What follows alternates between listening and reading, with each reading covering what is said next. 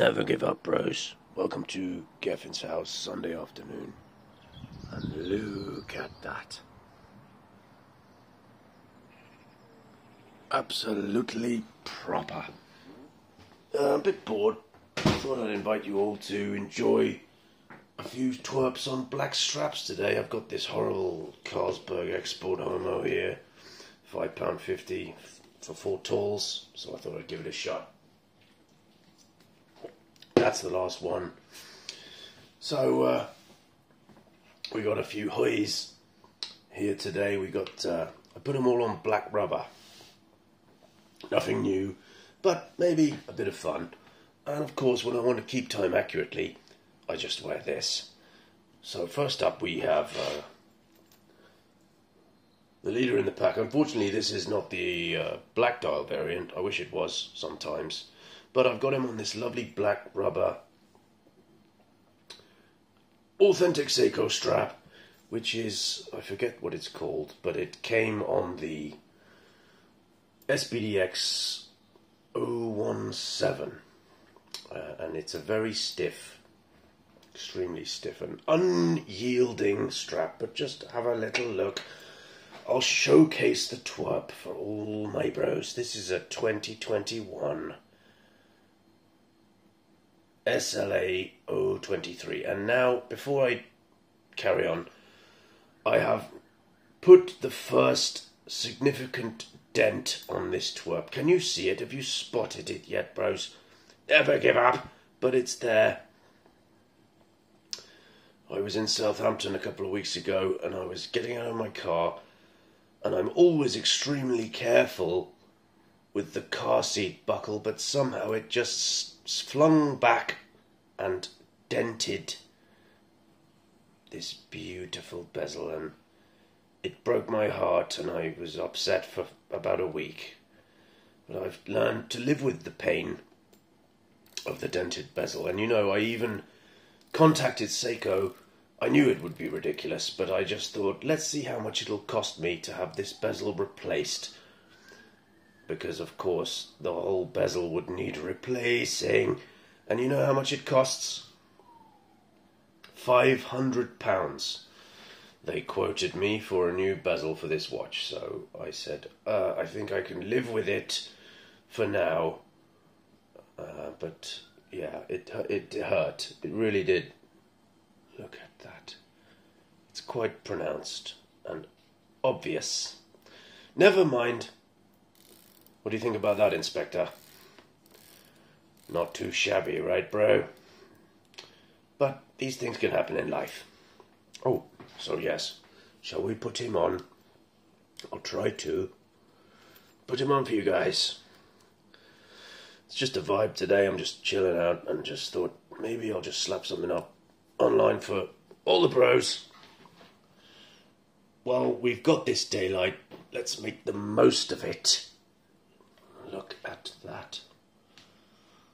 The Seiko Marine Master SLA 023 on a beautiful factory Seiko strap.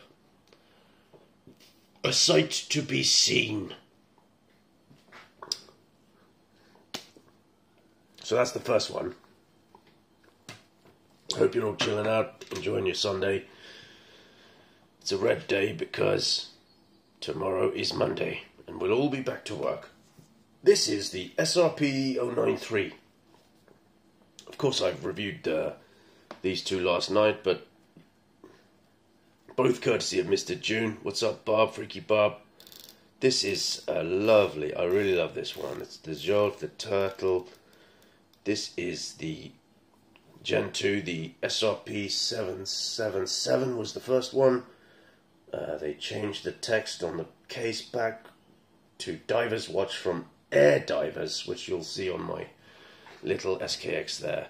But that's what they did, and they put a loom sliver. But other than that, it's the same watch. I've got this on a nice UK straps Tropic, cost 12 quid or something.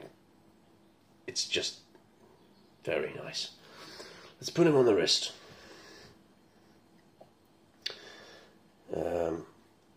Mr. June I hope you're happy now that I've upgraded your twerp from its horrific factory bracelet to this tropical bonanza. Look at him. Really nice watch. Very comfortable. 45mm. Wears small. And is very nice. Bezel action. Not too bad. So that's that one. Next up we've got a legendary piece. A true legend. And this is the 6309 7040. This is a 1981 February, so it's exactly 43 years old, 150 meters of water resistant. You'll notice that Seiko used to put the lollipop at the correct end of the second hand, and this bezel is not very nice. It's bidirectional, but it's so hard to turn. Probably need about 2,000 Newton meters of force to engage this bezel. This is a Frankenheuer. It is not original. It has a new dial, handset, bezel insert. The case back and the case are original. And if you will see, somebody from the Special Olympics has rebrushed this, attempted to rebrush this with the 50 grit sandpaper. The brushwork is not for the beach, but you know, at a glance it looks perfectly good, and for 250 quid for a beta, not too shabby, bros. I think it's very nice, and Mr. June loves this. He's very happy with it, and he's bought this Uncle Seiko, Uncle Straps GL80, whatever it is, fucking thing that came on it originally. It's the recreation, and it's very nice, very supple, soft. Comfortability matrix is beyond Thunderdome. Let's put him on, and this one wears better, in my opinion, than the new Turtles.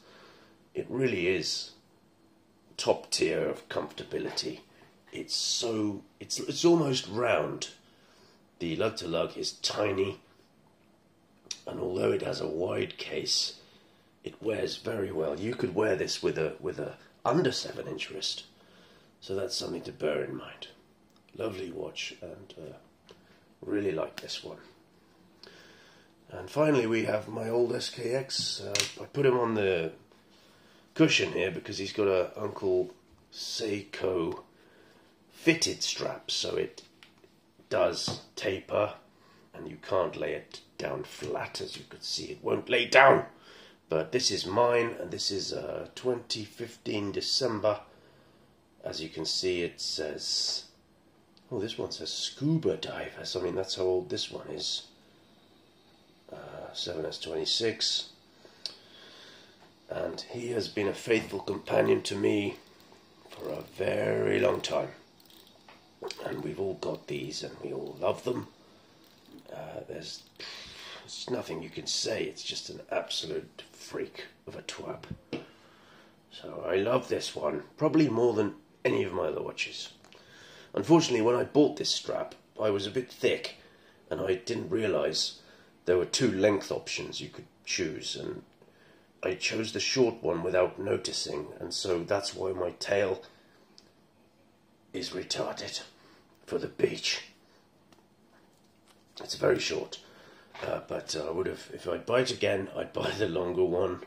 It looks kind of stupid, but what a piece. And this watch has been around the world with me. It's been to Southeast Asia, and every time I go anywhere, I take this watch.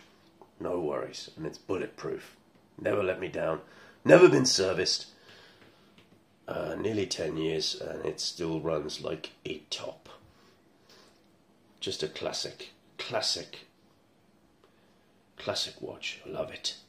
Absolutely love it, guys. So that's it. I hope you guys are all chilling, and love you all. Appreciate you all.